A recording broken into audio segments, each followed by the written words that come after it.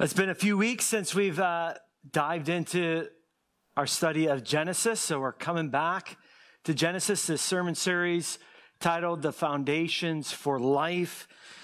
What we've seen in Genesis so far in these opening chapters, in the creation of this world, the creation of man and woman, the first marriage between Adam and Eve, we're seeing God's design being played out for how he has designed this world to operate. And now we come to chapter 3, a well-known chapter. Many of us are familiar with this chapter where we see sin enter and the brokenness and the curse on this world play out. We're going to spend several weeks here in chapter 3, not just because we love misery and depression and thinking about sin, but because there are some essential truths that spring from this chapter that lay a foundation for how we understand what Jesus does for us, our relationship with God, how we live today as followers of Christ. These are essential truths if we want to be faithful followers of Christ. So I invite you, if you are able, to stand with me for the reading of God's holy, inerrant, and all-sufficient word. This morning we are reading Genesis chapter 3, verses 1 to 7. Now the serpent was more crafty than any other beast of the field that the Lord God had made. He said to the woman, "Did God actually say, 'You shall not eat of any tree in the garden?' And the woman said to the serpent, 'We may eat of the fruit of the trees in the garden.' But God said, 'You shall not eat of the fruit of the tree that is in the midst of the garden, neither shall you touch it, lest you die.' But the serpent said to the woman, 'You will not surely die, for God knows that when you eat of it, your eyes will be opened and you will be like God, knowing good and evil.' So when the woman saw that the tree was good for food and that it was a delight to the eyes and that the tree was to be desired to make one wise, she took of its fruit and ate. She also gave some to her husband who was with her, and he ate. Then the eyes of both were open, and they knew they were naked, and they sewed fig leaves together and made themselves loincloths." This is the word of the Lord. Amen. You may be seated. It is a well-known military strategy. Know your enemy. Various victories in battle have been won because of a wise, prudent, intelligent general is studying the tactics of their enemy. It even plays out in sports. From week to week, these sporting teams watching videotape of, it's not called videotape anymore, is it? Whatever it is, video of their opponents that they're about to face, to watch their strengths, their weaknesses. How can they exploit these weaknesses and gain an advantage in this struggle for victory? Well, it certainly applies for you and me in our understanding of our own enemy. Know your enemy. As you see in your bulletin on page 3, Mark Jones wrote a book called Knowing Sin. Subtitle is Seeing a Neglected Doctrine Through the Eyes of the Puritans. He calls this doctrine of knowing sin a neglected doctrine. This popular day and age, it is well talked of, well known, that people don't like to talk about sin. In fact, I hear, I've not yet been in one of these churches, but I hear that there are churches that will not use the word sin in their vocabulary. We must know it. Mark Jones says, and this I don't think is an exaggerated statement. He says, other than knowing God, our greatest advocate, nothing else in this world is more important than knowing sin, your greatest enemy. Christians should know that a proper understanding of grace requires a thorough grasp of sin. A distorted, weak view of sin will lead to a disfigured, anemic, and unproductive theology. And if I could add to that statement, and I think Mark Jones would agree, without knowing sin, we are all the more susceptible to be ensnared in sin. We need to know our enemy in order to overcome our enemy. And that's why we're going to take a few weeks looking at Genesis 3 and this introduction of sin into this world and how sin came in and how we might understand the nature of temptation and sin so that we might battle faithfully against our enemy. Now, sin is our enemy, but you might be thinking, well, we have another enemy of our soul, the enemy of our church, Satan himself. And here in Genesis 3, we read that the serpent was more crafty than any other beast of the field that the Lord God had made. And then the serpent speaks. We believe that this is Satan appearing in the form of a serpent, of a snake, in order to deceive and lead astray Adam and Eve away from their God. Revelation 12:9 even identifies Satan as this serpent. Revelation 12:9, we read, the great dragon was thrown down, that ancient serpent who is called the devil and Satan, the deceiver of the whole world.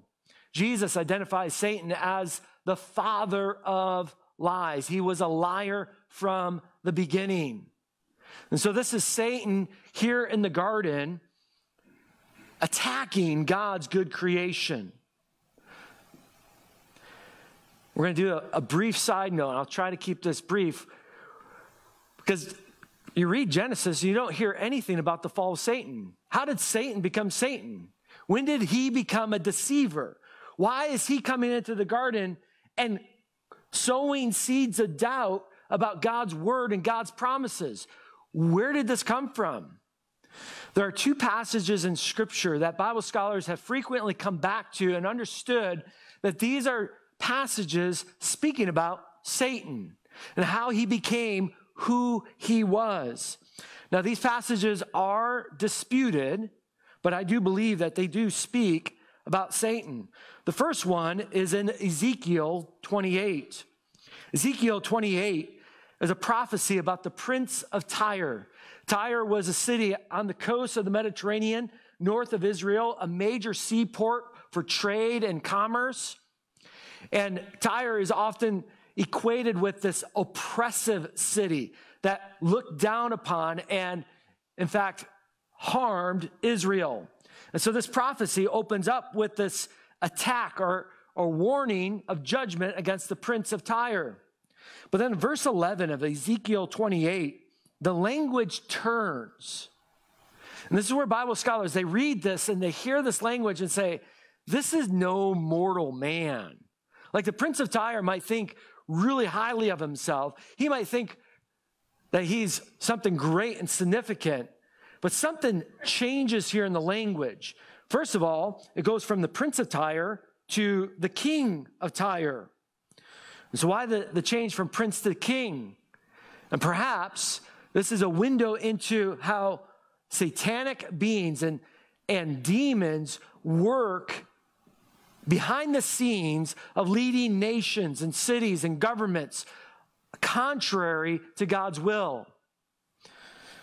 So it opens up verse 11 here, Ezekiel 28. Moreover, the word of the Lord came to me, son of man, speaking to Ezekiel, raise a lamentation over the king of Tyre and say to him, thus says the Lord God.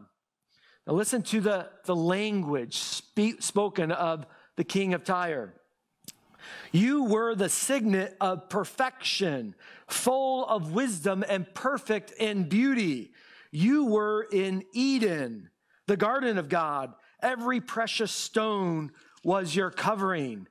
Sardis, topaz, and diamond, beryl, onyx, and jasper, sapphire, emerald, and carbuncle.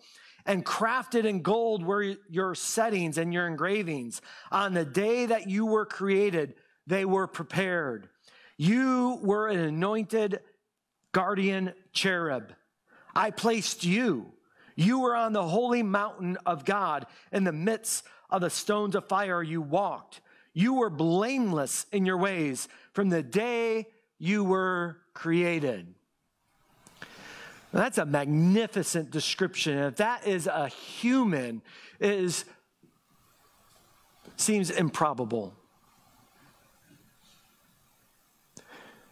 For we know that the teaching of Scripture is that every human, as David testifies in Psalm 51, we are conceived in sin. We are born under the curse of sin. We are not created in perfection and blameless in all of our ways. We're born in sin. Only Adam and Eve.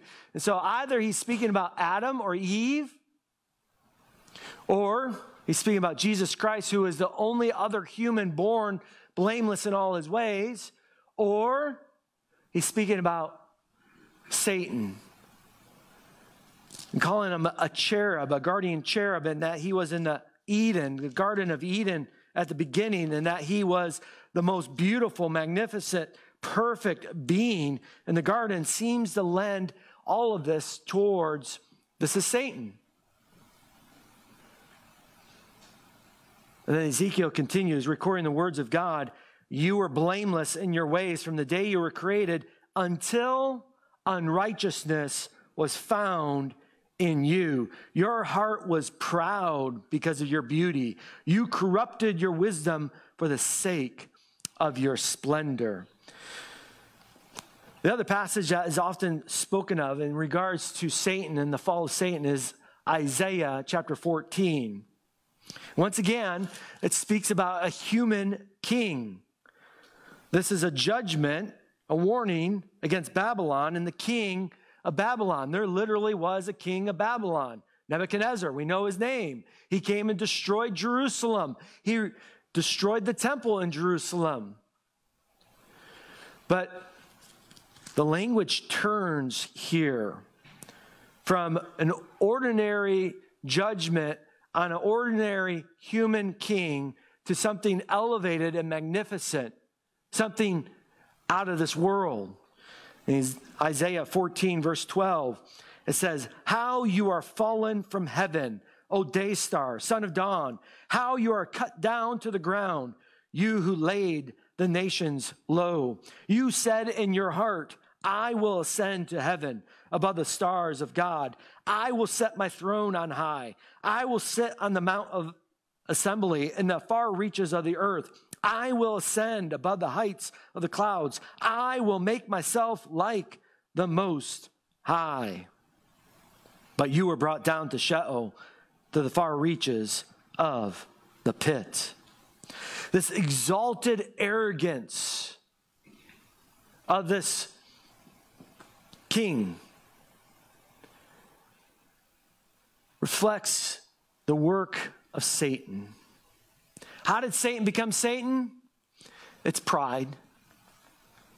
His arrogance, Ezekiel 28 and Isaiah 14 both speak about this. His pride, his arrogance. I will ascend. I will sit. I will arise. I will be like the Most High. I will put myself above all. Somewhere between Genesis 1:31, where God saw all of that he created and said it was very good, and Genesis 3:1, Satan, in his arrogance, fell. As Isaiah 14:12 says, he fell from the heavens. Many believe Jesus quotes this in Luke chapter 12. After the 70 disciples go out and they return, he says, how I have seen Satan fall from heaven. Satan falls. He loses his place of glory. He loses his place of influence and honor before God. And he is a fallen creature and now the deceiver of the nations and the world. It's a bit of an introduction, and we could say more about Satan, but I want to focus on the nature of temptation and sin that we see here. So the serpent comes in. This is Satan somewhere. We don't know how long the timeline passes here between Genesis 2:25 and Genesis 3:1. Was it a day? Was it a week? Was it a month? Was it a year? Was it 1,000 years? I doubt it was 1,000 years. That's my own personal opinion, because I think they would start having children pretty quickly, Adam and Eve. but it records they don't have children until after the fall. So I don't think it was a very long time. But we still don't know how long. And Satan comes in, and he deceives Eve, leads Eve and Adam astray. They both fall into sin. And with the way Satan tempts Adam and Eve, gives us a window into the nature of temptation. Every temptation reflects these two dynamics. There's two dynamics we have in this text about temptation. Number one, every temptation undercuts the goodness of God. Every temptation undercuts the goodness of God. Another way of saying it is every temptation sows the seed of doubt about God's goodness. We see it in the serpent's question, verse 1. Did God actually say? Did this really get said? Is this really God's design? Is this God's intention? You shall not eat of any tree in the garden.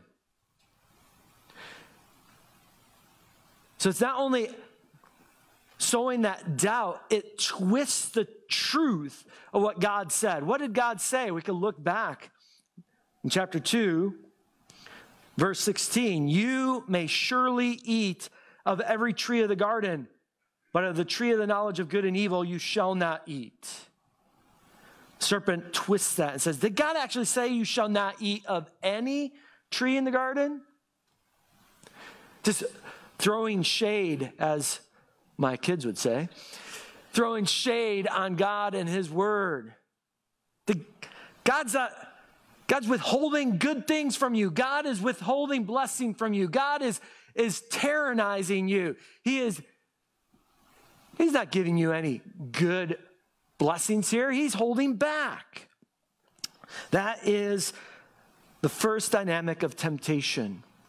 Every temptation undercuts the goodness of God, raises doubts, clouds, creates a shadow on our understanding of God's goodness and what God has for us.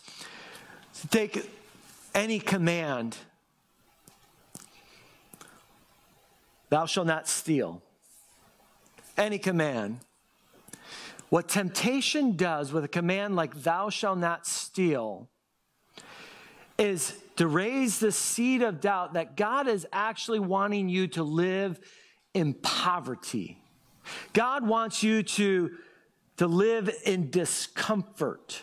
God wants you to suffer because he's going to keep you away from getting what you want. And he's drawing a line. Don't steal. You can't have that. I'm blocking you from that. That's the nature of temptation. Do not commit adultery. This desire for sexual pleasure. It's that seed of doubt that God is withholding good pleasure from you, withholding something that is enjoyable from you, and saying that God wants to ruin your life. He's restrictive. That's how temptation works. Every temptation starts with that dynamic of undercutting the goodness of God. Derek Kidner, in his Bible commentary, also notes that in this temptation, in this dynamic of the temptation of undercutting the goodness of God, you're elevating yourself. You're placing yourself in this place of judgment over the Word of God. I'm going to decide what the Word of God means. I'm going to decide what God's intentions are behind His Word. So there's this reversal of role going on behind this, undercutting the goodness of God. Well, Eve responds in verse 2, correcting the serpent. She says, we may eat of the fruit of the trees in the garden. That's what God says. You may surely eat of every tree of the garden.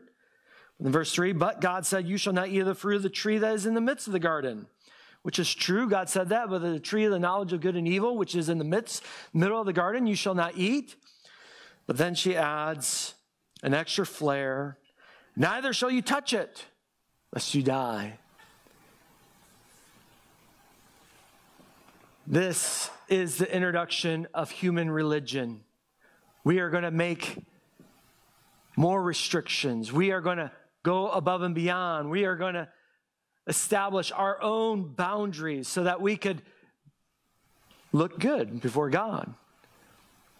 I don't know how Adam or Eve came to that conclusion or why Eve in that moment says we shall not even touch it. Perhaps Adam instructed his wife in the days after the prohibition and said, hey, we're not supposed to eat of that. So, just to protect us, let's not even touch it. Let's not even feel it and see how juicy they feel. Let's not even touch that fruit. It's like, let's protect ourselves.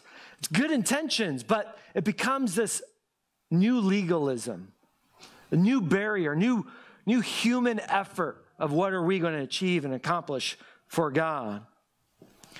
But then the serpent replies, and here in verse 4, we see the second dynamic of temptation.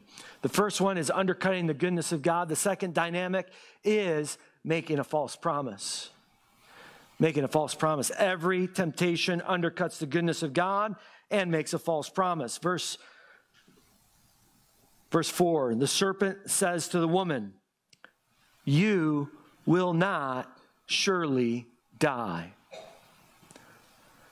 He makes more than one promise. That's number one. Continues.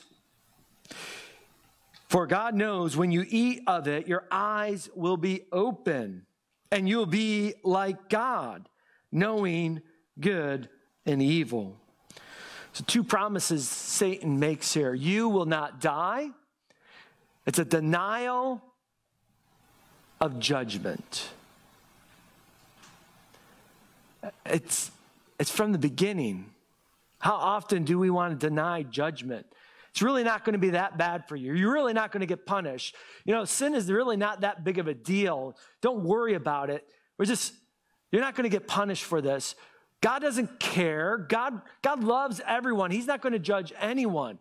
The whole idea of denying judgment is from the very beginning, and this is Satan's work, even in temptation. The first doctrine of Scripture that is denied is judgment. And then the second promise that he makes is you will be like God. It says knowing good and evil. A lot of people have wrestled with what does that mean, knowing good and evil? And I think the best explanation I read from Bruce Waltke is that this is speaking about you are placing yourself in the position to determine what is good and evil. Because Adam doesn't have to eat of the tree of the knowledge of good and evil to know that disobeying God is not a good thing. You don't have to experience it to know it. Just like we could teach you about a human disease. I'm thinking off the cuff here, I'm trying to not gross people out. We don't want to do toenail fungus. Cardiac disease, coronary heart disease. What is the proper name there? Hardening of the arteries. Oh my gosh. Heart attack. I have never had a heart attack. Praise God. My dad did when he was 59 years old, 1 month before I was married. He had a heart attack. He had to go into surgery right away. And they put in a stent in his artery because the artery was closing. You guys are familiar with this. Hardening of the arteries, cholesterol buildup. They had to have a stent put in. One of our pastors in our presbytery, Tim Elliott, assistant pastor at New Hope, had a heart attack a week and a half ago, and he had 5 stents put into his heart. We could understand that. You don't have to have a heart attack to know a heart attack is bad. Now understand that whatever that technical term is, cholesterol buildup in your arteries and hardening of the arteries that leads to a heart attack, you don't have to experience that to know it's bad. And so eating of the tree of the knowledge of good and evil is not there to help Adam know what is evil. He knows what is evil, disobeying God in this moment. But what it reveals, what it does, is put Adam and Eve in that place to determine what is good and evil. Supplanting God in his role. I will determine for myself what is good and evil. And this is what it means to be like God. The only problem is when we do that, we fail miserably. So these are the two dynamics of temptation. It undercuts the goodness of God, and it makes these false promises. I call them false promises because Adam and Eve are judged. They immediately know the experience, the effects of sin. I'm going to save that for next week, talking about the corruption and misery of sin. It's a lot of fun. It's sad. It's heartbreaking. We know that. We know that experience of the effects of sin. They are under judgment. They are cast out of Eden. They lose their fellowship with God. They immediately are ashamed. And they are not like God, for they do not live forever. They are never going to be a creator. They are never going to be in a place of holy justice to judge the created world. They do not achieve the things that Satan promises. Well, temptation leads to sin. I want to look briefly at what is the nature of sin and what do we learn from this passage. You might be familiar with the Westminster Shorter Catechism. Question 14 asks the question, what is sin? Sin is any want of conformity unto, want being lack of, any lack of conformity unto or transgression of God's law. It's either failing to conform to what God commands us to do or directly transgressing, breaking the commands that God gives us. And so Adam and Eve do not conform to God's desire to not eat of the tree of the knowledge of good and evil. They actually transgress this command. That's what sin is. But I want to look at what is the heart behind that transgression, that lack of conformity unto God's law. Look at verse 6 with me. So when the woman saw that the tree was good for food and that it was a delight to the eyes and that the tree was to be desired to make one wise, she took of its fruit and ate. She also gave some to her husband who was with her, and he ate. So the temptation tantalizing before her led her into the sin. I've already hinted at the nature of sin here and just talking about the temptation. It is supplanting God. That is the nature of sin. Supplanting God. Taking the place of God. I will determine for myself what is good and evil. I will set myself above God, be the judge of what is good and what God is designed to do. I will seek to control my destiny. We hear it in Isaiah 14 with the description of Satan. It's repeated multiple times. I will, I will, I will, I will. That is the nature of sin. James Montgomery Boyce, a pastor at 10th Pres in Philadelphia, said it like this in Genesis, his studies on Genesis. It is placing my will over God's will for my life. That is sin. Placing my will over God's will in my life. Christopher Walken, in his book, Biblical Critical Theology, Biblical Critical Theory, let me say that right, talking about sin and the nature of sin, and he says sin is autonomy. And what he's saying there is that sin is this desire to be apart from God, do not submit to God. I want to choose my own course. It's the same thing that James Montgomery Boyce is saying, the same thing that we're hitting on, the nature of this. I'm going to place myself in the place of authority. I'm going to place myself, my assessment, over against God. That is the nature of sin.